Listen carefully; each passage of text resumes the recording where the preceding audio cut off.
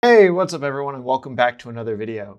So in today's video, I wanted to quickly walk through some ways to kind of stay on top of programming trends and technologies without feeling overwhelmed.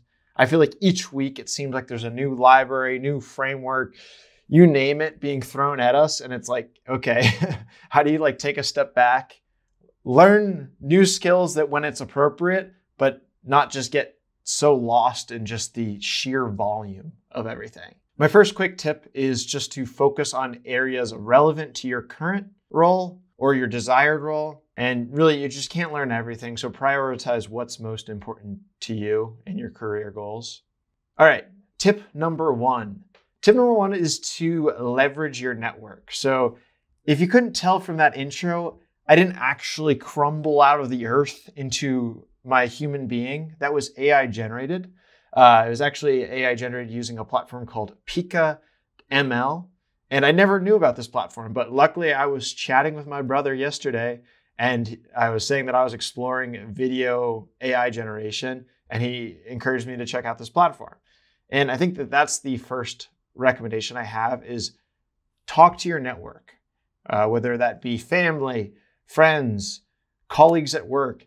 Utilize them. I think we have all so much information to share, and it's a matter of, I guess, finding ways to tap into people that you respect and admire. So in the workplace context, I think that what I think about is, even if I have a way of doing something, maybe I always deploy applications using AWS, I deploy an EC2 instance, and that's just the way I've always done it.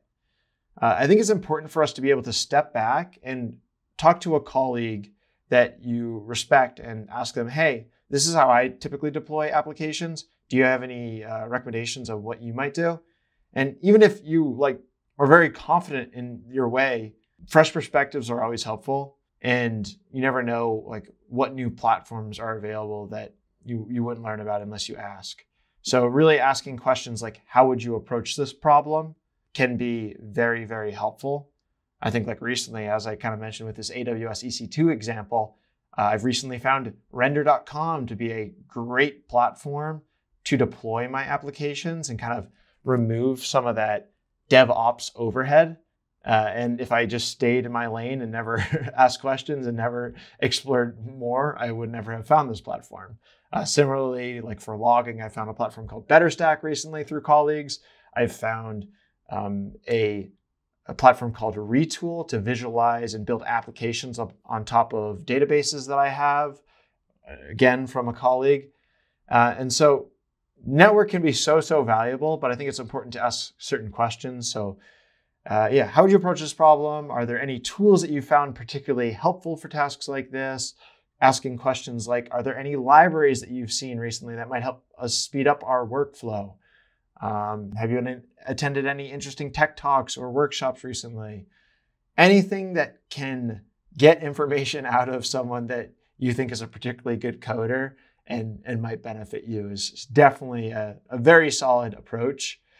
That being said, I do want to be cognizant that not everyone has this massive network. Maybe you're just trying to break into tech.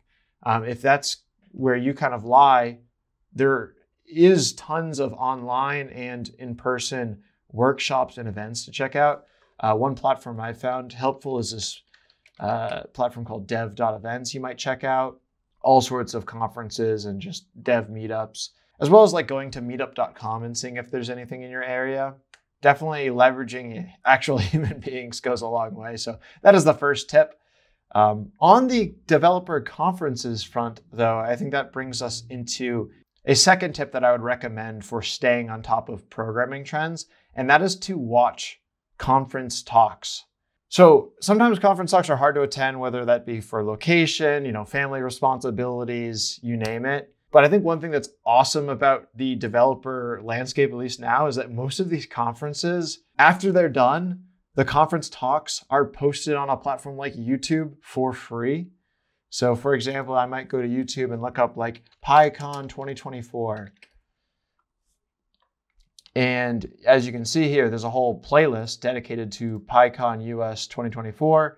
I could look through all of these different videos that are in the PyCon conference. And maybe I specifically am working on APIs or something, and I want to see what people are talking about in the API landscape. And as you can see, the design of everyday APIs, there's over 4, 5, like 6. There's tons of conference talks just on APIs alone. And I think that's a great place to start when kind of trying to figure out best practices and what's new in the Python API landscape. I think a couple advantages you have of conference talks is that the people that are giving these talks, they have professional experience in the area that they're talking about, and they're passionate about that talk. You don't just sign up and you don't just like give a conference talk on a whim. You have to apply. You have to be very intentional about it. So like you've kind of gone through a filter, and the people that are giving these talks, know what they're talking about. And I think furthermore, the organizers of these conferences, they're curating the talks. If there's certain trends in the industry that they want to focus on and make sure that people are speaking about, they will curate which talks get into the conference and kind of steer that. So they have kind of a good pulse on the landscape, the lay of the land, and things are curated and filtered out in these conferences. So a great place to look to kind of see what's the latest and greatest in, let's say, the Python world. But there's conferences all over the place. Like I might look up a React conference if I was a front-end developer. As you can see, similarly, a playlist of all sorts of talks from the React conference.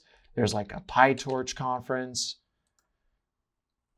Again, playlist of all the videos. I think a recent example that was quite beneficial to me is that I recently posted a video on generating analytics reports in Python. And I specifically used Corto to do that. So like when I was learning Corto, I went to Posit's YouTube channel, went to playlists, and there was this full playlist of Corto videos. And most of these came from conference talks. And I learned so much in a short amount of time. I think I found it much easier than looking through pages and pages of documentation. I'm a visual learner, so hearing just a few conference talks taught me tons and gave me further inspiration to what to learn next. A final kind of third tip I would have for staying on top of the programming trends is to use social media. And I say this like carefully because I think the thing that you don't want to do is just mindlessly scroll on TikTok, Instagram, etc. But you definitely can be intentional about your social media use, and that can go a long way. So one place that I love to go to learn about new trends in the programming ecosystem is reddit.com. And, I mostly make Python videos. So, right now I'm trying to like really lock in. My goal is to make a video each week for the rest of the year. And I feel like I need topics to make videos on. So for inspiration for what to make videos on, I might go to the r/Python thread. I might go and sort by top, and then maybe look at like the past year. Just what is trending in the Python ecosystem in the past year. Like, oh, this could be a good idea to make a video on like f-string tricks. F-strings are super valuable. And I might just look through this. What else is there for me to look at? What's the coolest things you've done with Python? Might be some cool ideas there. Python Polars 1.0 release. So I'm seeing a lot of different things that are relevant. NumPy 2.0. Relevant to potentially make videos on. This seems like quite a good thread. What are your glad to have met you packages? TQDM, Enlighten, Rich. I've never heard of Rich. So like libraries like that, you might just find something that you never heard about. And I think that exploring Reddit is a good idea. Like there's other threads too. You don't have to just go programming language specific. I also have found like following the r/OpenAI thread has been quite helpful. Similarly, I might, sort by top. Oh gosh. Maybe I'll look by this month. And recently I was doing this and like I stumbled upon the OpenAI canvas, which was a thing that I was not familiar with and is pretty new to OpenAI and like has this nice interactive kind of code canvas feature that I've, is is pretty cool. And I wouldn't have known about that unless I followed, the Reddit thread. And you also don't want to fall into the same problem with Reddit of like, just looking at it every single day and never actually programming or learning anything. But, maybe once a week, once a month, checking out what's trending is definitely, I think, advantageous. There's tons of Reddit threads to check out. I will pop up on the screen some ones based on what specialty you are in that you might want to check out. Another idea, if you want to be more intentional with your social media usage, is to follow specifically companies that might be posting papers or research or new tools that you want to be on top of. So like I might follow like Anthropic on Twitter and see what they're posting, what's the new features in Anthropic. I might follow like Google DeepMind on Twitter, and I could even like turn on notifications to just always be up to date on what they're posting. And then you're usually not going to learn too much from a single post alone, but if they're posting a paper, posting a video on a new tool that they've released, then you're kind of among the first to know about it. I think with any of these recommendations, whether it be leveraging your network, watching conference talks, or being strategic about your social media usage, I think one thing that I really would advise is that you can't learn everything. I would very much advise focusing on the areas and topics that are relevant to your current line of work, or if you're trying to break into tech currently, they are relevant to your desired field of work. So if you want to work in data science, focus on learning and staying up to date with the current AI tools, the Python libraries. You don't need to stay up to date on like new front-end frameworks. Just be very strategic and know that you're not going to learn it all, but you can kind of find ways to stay on top of the topics most relevant to you.